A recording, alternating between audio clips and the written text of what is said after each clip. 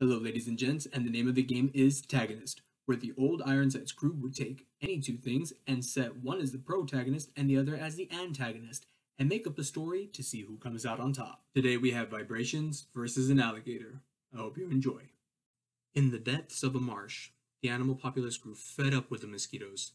After hundreds of years worth of stories about their vampiric nature, the animals were hungry, thirsted for revenge.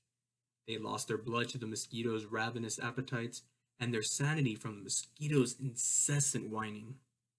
A meeting was called, and all the animals, save for the alligator, convened. The birds had a wondrous idea. Sure, they hunted the mosquitoes along with the dragonflies, but they too lost blood. None of the other animals were into taking direct revenge and consuming the insect blood. So the birds thought, why not exact revenge through sound? The animals nodded in agreement.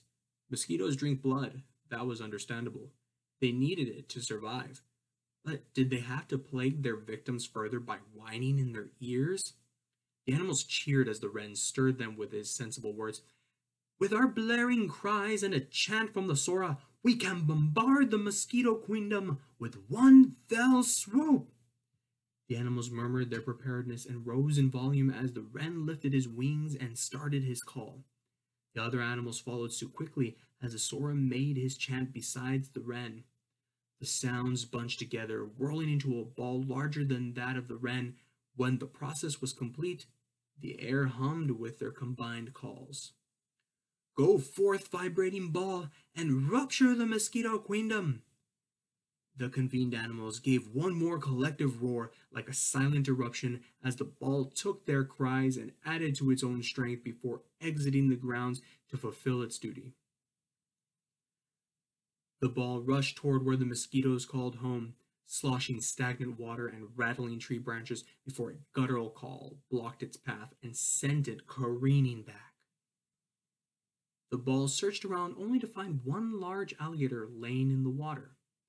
The sound ball tried to move forward again, only to be knocked back once more. Excuse me, the ball said, using the many voices of those that created it to verbalize its message. There was no response, only another guttural call from the alligator. Excuse me, you are blocking my way, said the ball.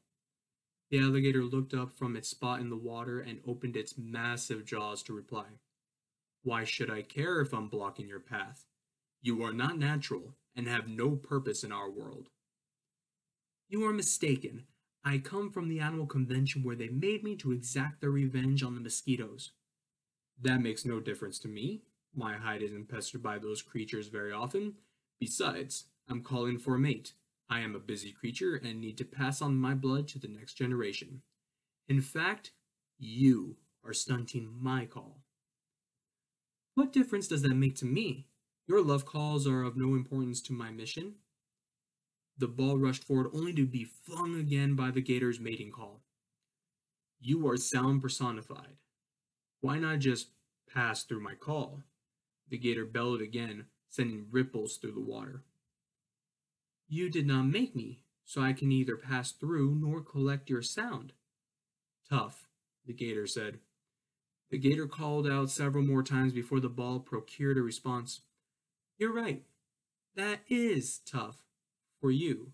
See, I can go on forever. As you said, I am not natural, and I can stunt your calls so much so that you don't find a mate this season. Taken aback by the threat, the gator leered at the soundball. You wouldn't. I would. Of course, you could let me through. Why not go around? The spell makes it so I can only go in a straight line. Fine, you get your wish. The gator lowered its head in the water to let the ball through. The ball passed over, then made a small, distorted laugh. I can't last forever. I only have the strength I was given at the start. Then I'm done. The gator bellowed once more and sent the ball into the mosquito queendom.